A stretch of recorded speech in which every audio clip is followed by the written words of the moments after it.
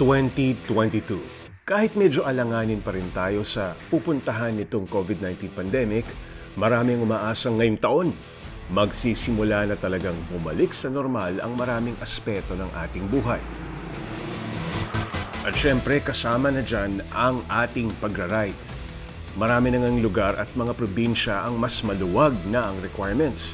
Kaya mas marami na tayong pwedeng puntahan kumpara nung nakaraang 2 taon. Pero kahit ano pang luwag dyan, kung wala kang motor, edi wala ka rin mararide. At kung nag-iisip kang bumili ng motor ngayong 2022, malamang ang tanong mo, ano ba yung pwedeng abangan natin sa iba't ibang motorcycle brands?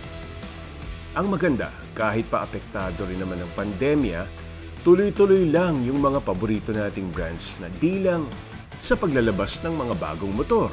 Yung iba tuloy din ng pagpapalawak ng branches at service centers. Kabilang na dyan ng CF Moto na talagang naging successful nitong nagdaang taon. Ilang bagong motor din ang inilabas nila at marami pa raw sorpresa ngayong 2022. We plan on expanding more. Yan ang maganda kasi kay CF. Since they invest heavily on R&D, on research and development, mahilig sila, as in, nag-check sila ng different markets. So, ang ginagawa niyan, yung marketing team nila, it's a dynamic, it's a very young team. Magaling sila mag-adapt and very competitive din. Nagpa-plan kami, ang maganda ka sa kanila, ang bilis nila mag-develop ng new models. And meron mga kailangan abangan. Kasi may mga padating pa, marami pa kaming padating na new models.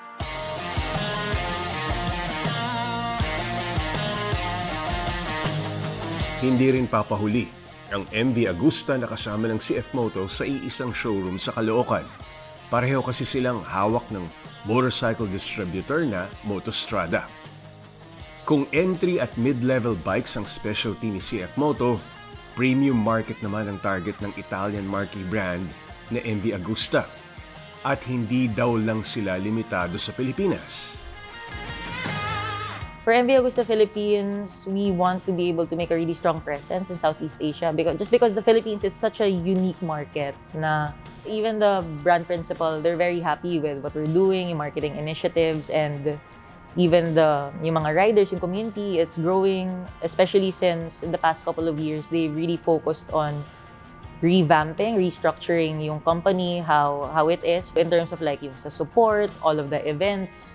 In the past couple of years, MV Agusta has been doing really well. And in terms of like stability, in being able to produce and support all the riders around the world, it's doing really good.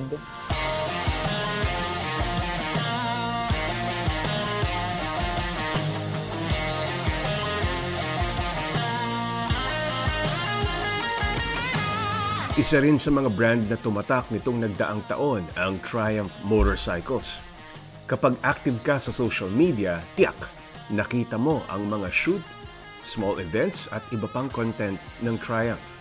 Pero hindi lang sila puro picture o video dahil last year din nila inilabas ang best-selling na Triumph Trident. This year, plano raw nilang i-introduce yung mga model na mas pang motocross naman.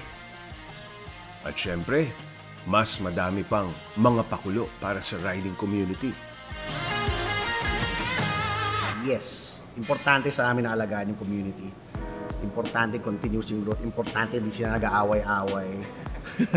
Importante di sila nagkakaselosan. I want everyone to be together. I want everyone to get along. We try to support as many groups as we can. Alam ko ngayon, napakahirap pa mag-organize sa malalaking group rides. And hindi namin basta-basta pwedeng gawin yun. But we look forward to better times na magagawa namin. Tuloy naman sa pagpapalago ang isa sa pinakamalaking motorcycle company sa mundo, ang Yamaha. Dito sa Pilipinas, hindi bababa sa 5 bagong scooter ang inilabas nila noong 2021. Ito raw kasi ang hanap ngayon ng mga bagong rider na bigla raw dumami nitong nagkapandemya. The additional right now, especially is the 155, especially the NMAX right now, those motorcycles we try to produce this locally, and especially everybody really wanted to upgrade into 155 displacement right now. So that's something as well that we've seen a long time ago, and we wanted to step in when it comes to that kind of motorcycle. But the 125 will still have a great demand when it comes to the riding community. At bukod sa mga 2022 versions ng kanilang leading scooter models, may plano rin silang ilabas this year yung mga special edition ng kanilang mga big bike. A great R-Series edition of a WGP 60th year. So that's something to look forward as well. And it really shows that company is really thinking a lot of things so that we can keep the riding community, especially here in the Philippines. Bago naman nagtapos ang 2021, may dalawa pang brands ng motorsiklo ang humabol pa at nagpakilala sa market. Una dyan ang Lycan Motorcycles, na nasa research and development phase pa lang, pero planong maging unang Filipino-made motorcycle company sa mundo. At hindi ordinaryong motorsiklo yung gusto nilang maiproduce, kundi isang high-tech, AI-powered at voice-activated na motor na may kapartner pang smart app at smart helmet. We are wrapping up phase 1 of our R&D, and then we will be entering phase 2, which is about more on testing, stress material testing. Does the technology work? So we are expecting the next 6 months to be our phase 2. But along the way, during the second quarter of 2022 is our target to begin at least production of our motorcycles. And then by third quarter or fourth quarter, give or take plus 1 quarter, more or less, is when we will be distributing our motorcycles, putting it out to the market. Dahil nga patuloy ang paglaki ng riding community dito sa Pilipinas, pumasok na rin sa bansa ang British motorcycle brand na Mutt Motorcycles. Sa ngayon, small displacement bikes muna ang kanilang inilabas, pero maangas pa rin ang datingan ng Mutt Motorcycles. Ang founders kasi nito may mahigit 1 dekada na ang experience sa paggawa ng mga custom bikes. Kaya ang models ng Mutt mukha nang customized kahit wala pang ipinapagawa. Pag sinabi mong classic and custom dun sa mga off-the-shelf na motorsiklo, ano yung pagkakaiba nun? Normally kasi pagka gusto mong custom bike mo, you buy a base bike, gastos ka probably 80, 100,000, depende sa gusto mong brand, no? Tapos dadali mo sa customization shop, probably take another 50 to 100,000.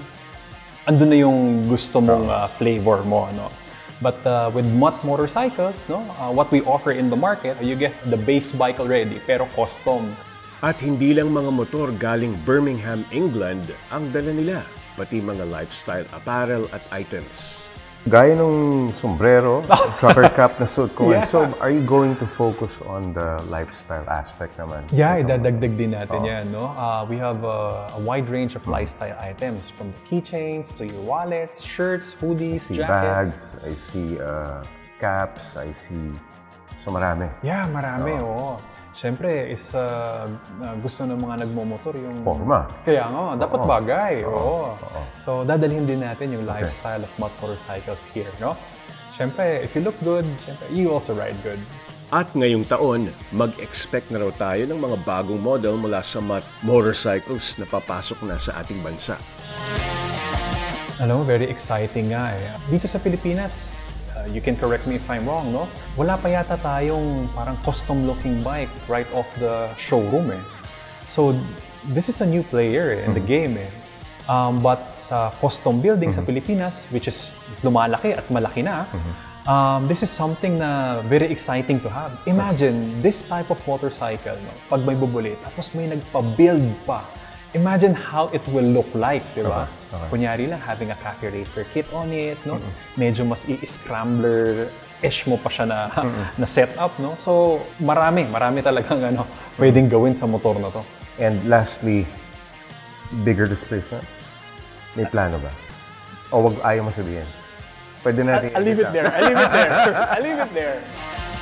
Ilan pa lang yan sa mga brands na maraming inihahandang sorpresa para sa ating mga rider. Kaya kahit hindi pa tayo tuluyang back to normal, exciting at marami tayong dapat abangan sa mundo ng motorsiklo ngayong 2022.